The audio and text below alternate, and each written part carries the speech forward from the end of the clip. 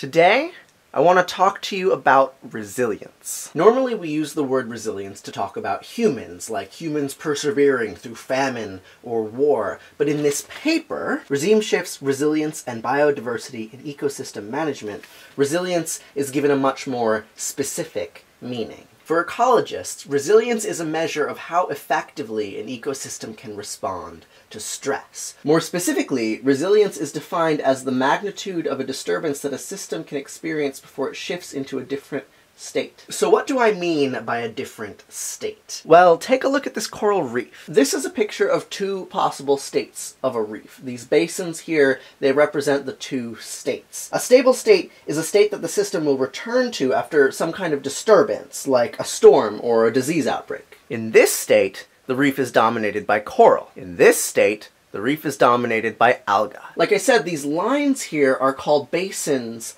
of attraction. When a perturbation happens, like a storm or a disease outbreak, it can push the system from the bottom of the basin up the hill to the top. But when the perturbation goes away, the system will tend to return back to the center of the basin. So the size of the whole basin is a measure of the resistance of the system. When we disturb an ecosystem by removing systems or polluting, what we're doing is we're changing the basin of attraction. It goes from being deep down here to being shallow. So here's what happened to this reef ecosystem. The reef was originally dominated by corals, and corals compete with algae for sunlight.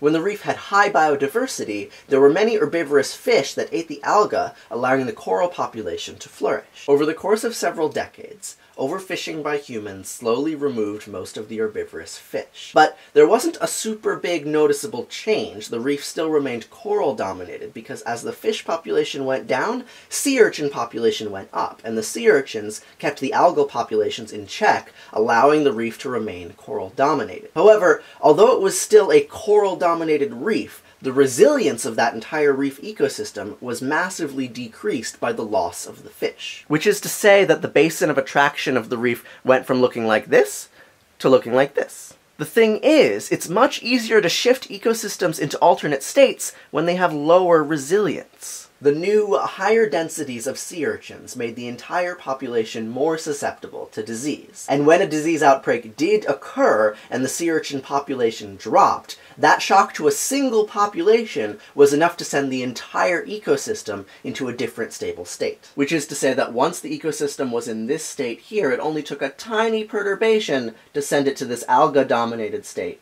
over here. So what does this mean for the big picture? Well, at the end of the paper, the authors state that the biodiversity insurance metaphor needs to be revived. By biodiversity insurance, they mean that biodiversity can help insulate an ecosystem from stresses like droughts or storms that might overwhelm a less diverse ecosystem. Big droughts and storms might seem incredibly destructive, but in actuality, the damage that they cause is really only a symptom of a much larger problem, the loss of resilience. By preserving biodiversity in the places that we live, we can ensure that when the next natural disaster arrives, it doesn't permanently change the landscape.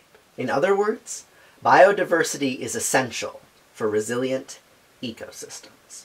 This video would not have been possible without this woman. This is Dr. Pryor. She's my ecology teacher, and she introduced me to the paper that I presented, and she gave me her slides. So thank her for this video. And also, you can click here if you want to subscribe and see more videos just like this one.